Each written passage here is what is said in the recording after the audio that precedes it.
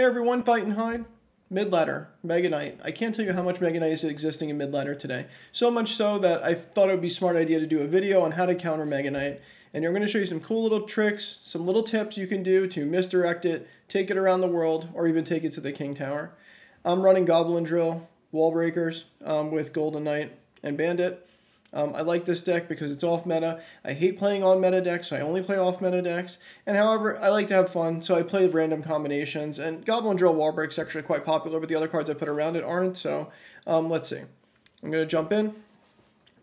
So my opponent is running Megaknight, Mini P.E.K.K.A, Prince with Firecracker, Free Spirit, and then he's got, let's see. Oh, he's got Hunter and Lightning. That was the other stuff.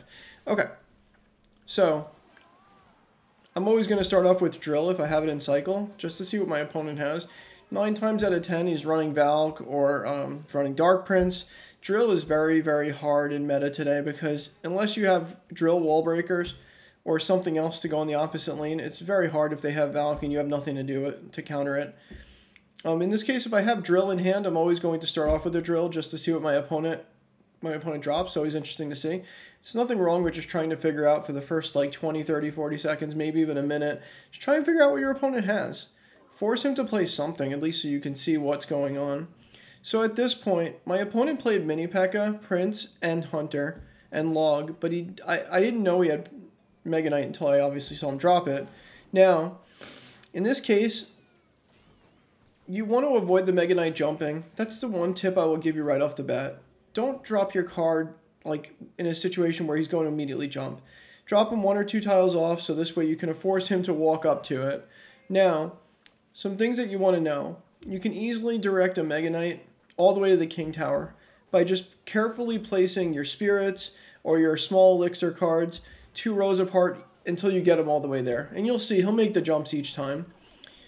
So again, I'm going in with my Golden Knight. I love doing Drill in the back and Golden Knight ability activated because you have to make them choose. Are they going to defend the Golden Knight coming down the lane with the ability activated, or are they going to go to the Drill?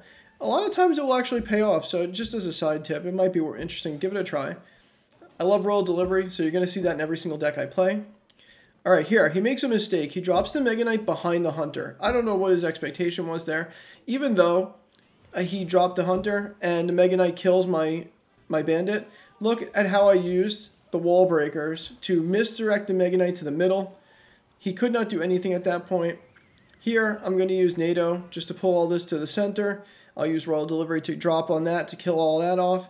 And I'll take my Bandit out to kill the Prince. He drops his Hunter again. That's fine, you know. Always use your Wallbreakers as a defensive as well as an offensive. There's absolutely no reason not to use your Wallbreakers to redirect something across the map. Always drop both of them on one side or the other. I mean, if you want to split Wallbreakers as your very first play, that's fine too. Here, he does a Lightning. I don't know, that Lightning wasn't really a good Lightning. I don't know why he played that Lightning. He had no chance of connecting the Megaknight to the tower, so all he got was Lightning damage. Here, he logs. That's another thing. When you're playing Drill Wallbreakers, so many people log. And if you don't log with some kind of spirit, it's not going to help. And he BM'd me at the end with the Princess. Princess Yawn, that's funny. Anyways, again, Megaknight, avoid the jumping. Always try and use your Wallbreakers or something small elixir to misdirect him. Wallbreakers are great for that because he'll just follow him across the map.